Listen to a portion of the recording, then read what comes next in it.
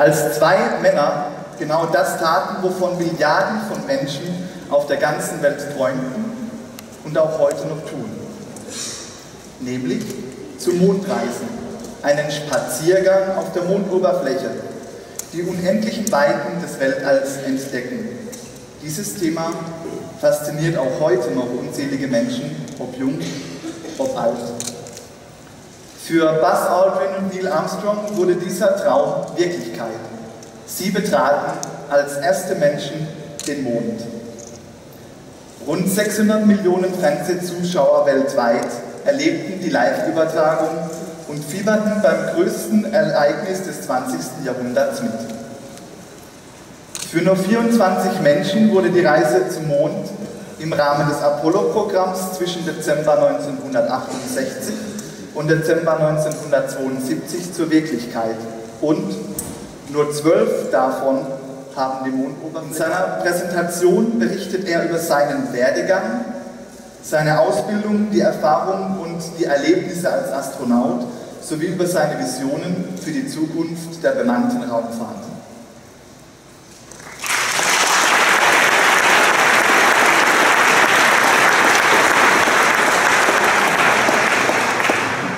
Buzz, I would like to say a few personal words. It's for me a privilege and a great pleasure today to welcome you here in the Technik Museum Speyer. After our first project back in 2008, the book project The Mond for the German Space Agency DLR, it's a great pleasure to have you here visiting the biggest space exhibition in Europe, Apollo and beyond. I would like to say anything further except the stage is yours in a few minutes, but before we would like to start with your Apollo 11 video.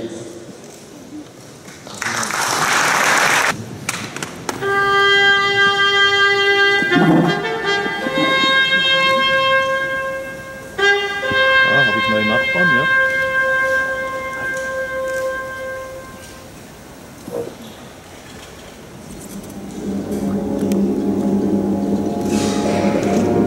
We choose to go to the moon. We choose to go to the moon in this decade.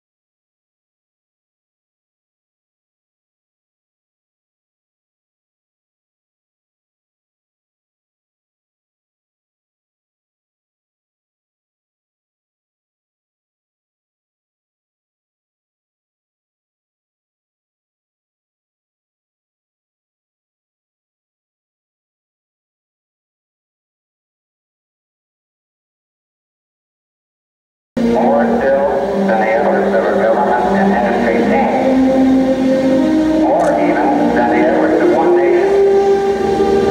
We feel that this stands as a symbol of the insatiable curiosity of all mankind to explore the unknown.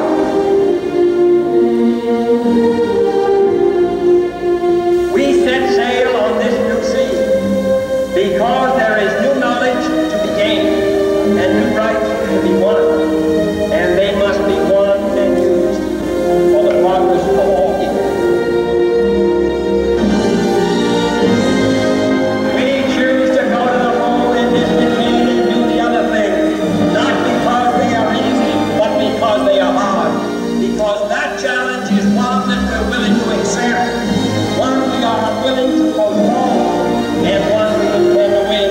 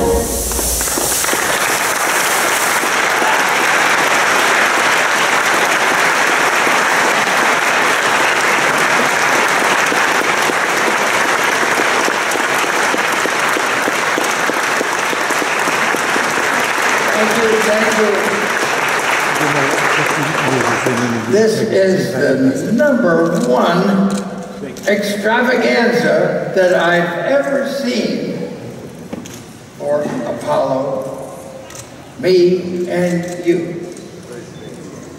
Good job.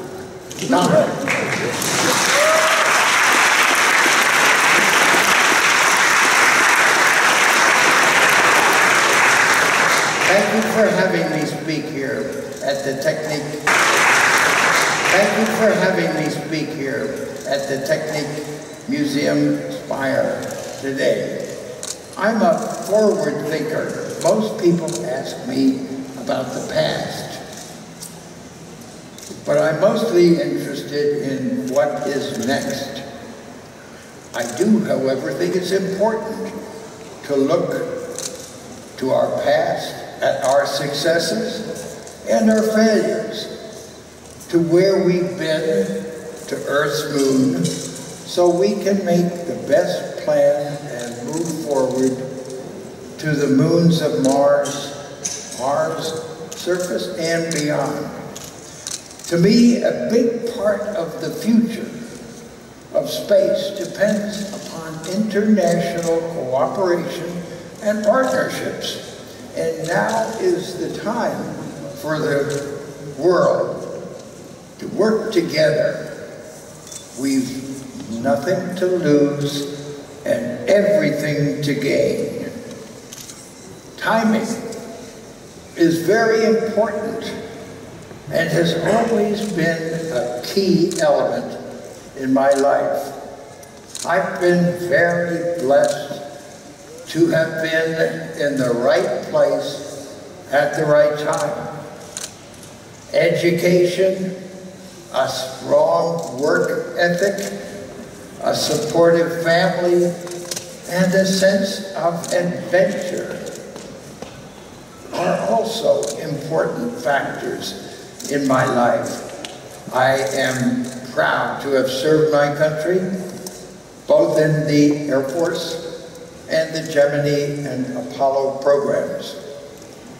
There's something to be said for teamwork. The most extraordinary achievements in human history have come from people with unique perspectives. and assets coming together to reach a common goal. Look around you. There are numerous examples of that right here in this museum. The Technik Museum Speyer. In the Space Lab training module and the landing capsule of the Soyuz mission, TM-19 and more. But before I get ahead of myself, let me tell you a little bit about my grand adventure, which never could have happened without the cooperation and efforts of many people working together as a team.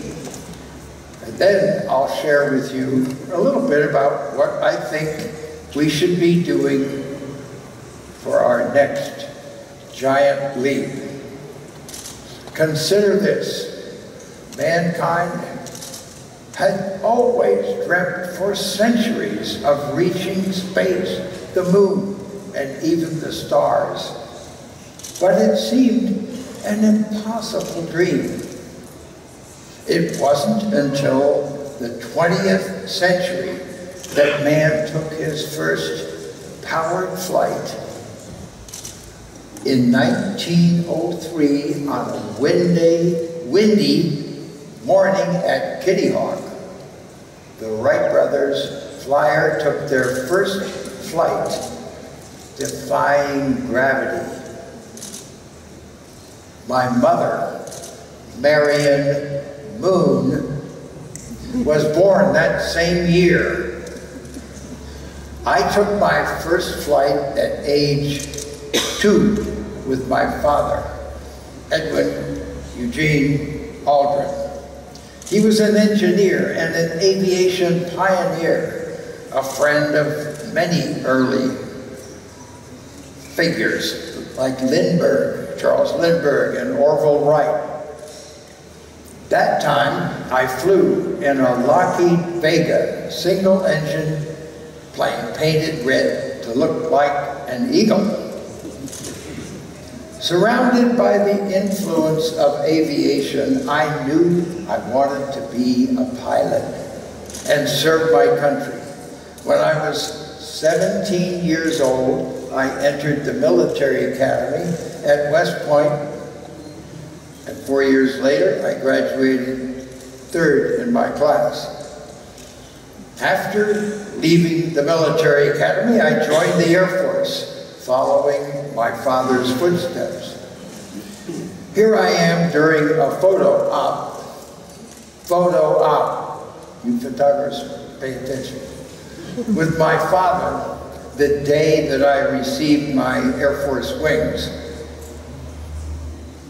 You don't think they'd let me fly with my father. No, that was just a picture taking.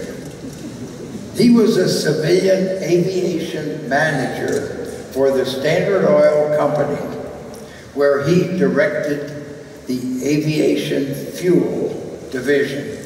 He later became the manager of Newark Airport in New Jersey. He also worked as a consultant to the manned spaceflight safety director of NASA.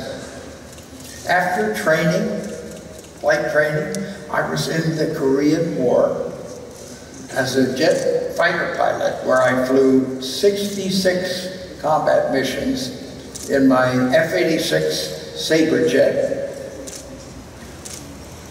and shot down 2 enemy MiG-15 aircraft.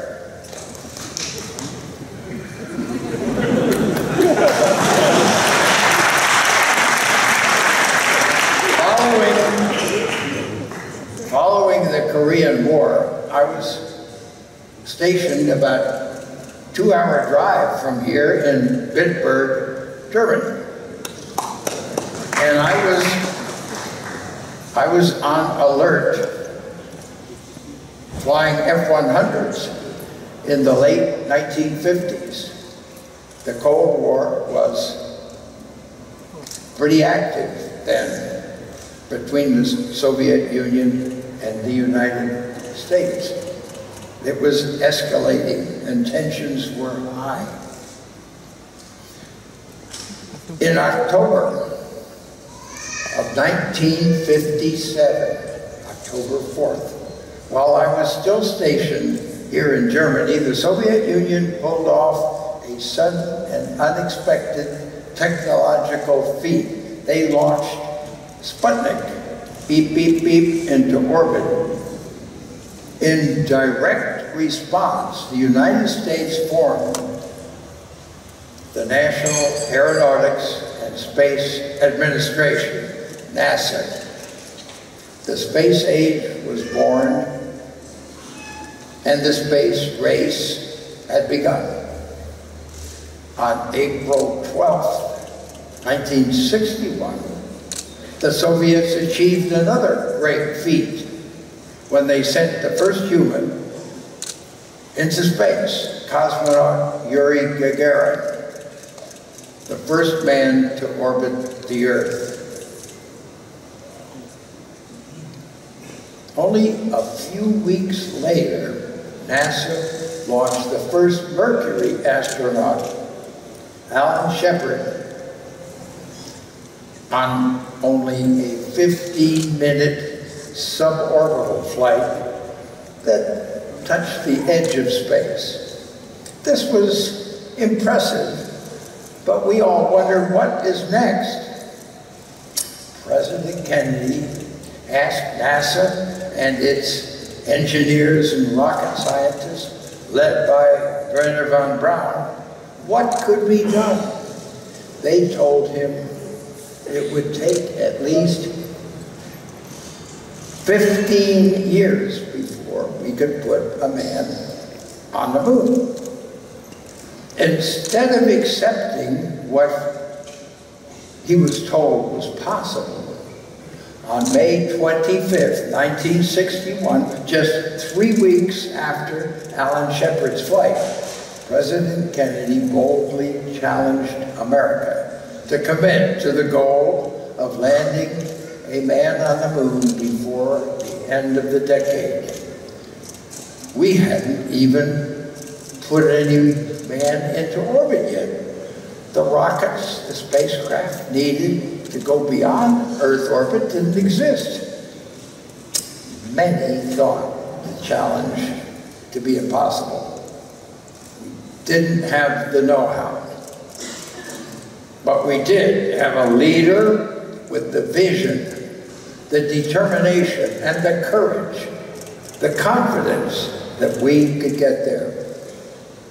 By publicly stating our goal, and by putting a specific time period on a very specific accomplishment, President Kennedy gave us no way out. We either had to do it or fail. No one of us was interested in failing. Space was our new frontier, and I wanted to be a part of getting there, and go there myself if I could. After completing my tour of duty here in Germany in 1959, I decided to continue my education and received my doctorate in astronautics from MIT, Massachusetts Institute of Technology. For my thesis, I adapted my experience as a fighter pilot intercepting enemy aircraft and devised a technique for two spacecraft to meet in space called manned orbital rendezvous. Little did anyone know, including me, just how critical that work would become to our successfully landing on the moon and then getting back, and in all of further space exploration. The first time I applied to be a NASA astronaut, I was turned down because I hadn't chosen the path of going to test pilot training school. But I was determined and applied again. This time, my fighter pilot experience and NASA's interest in my concept of rendezvous influenced them to accept me in the third group of 14 astronauts.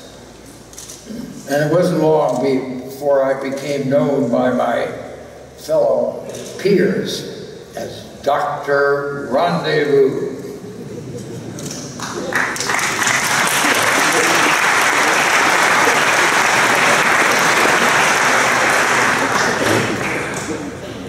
John Houbolt, a clever NASA engineer, figured out that if we use two specialized spacecraft at the moon, a command and service module that would remain in orbit around the moon, and then an ascent and descent stage, lunar module, to land and later rendezvous in orbit with the command and service module, then the lander's rocket didn't have to be so big, and the descent stage, the lander, could be left on the lunar surface. The ascent stage, after rendezvous, would be left in lunar orbit. The critical key to